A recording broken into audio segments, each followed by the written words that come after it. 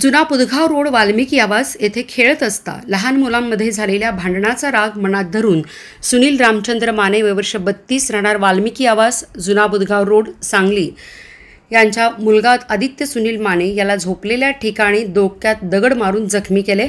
खंडू नागेश जोगदाडे वयवर्ष 51 राहणार वाल्मिकी आवास जुना पुदगाव रोड सांगली याच्यावर सांगली शहर पोलिसात गुन्हा दाखल झाला आहे। पोलिसांनी घटनास्थळी मिळालेली माहिती अशी, वाल्मिकी आवासमध्ये बुधवारी सकाळी अपार्टमेंटसमोर मोकळ्या जागेत लहान मुले काचेच्या गोट्याने खेळत होती।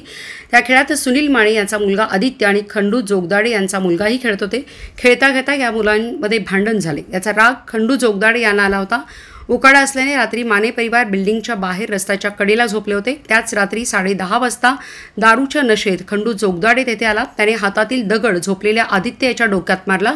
डोक्यात दगड लागून आदित्य जखमी झाला असून त्याच्या डोक्यात टाके पडलेत अशी फिर्याद आदित्य याचे वडील सुनील माने यांनी दिली असून खंडू जोगदाडे याच्या विरोधात भारतीय दंडविधान कलम 324 नुसार सांगली शहर पोलीस ठाण्यात गुन्हा नोंद झाला आहे।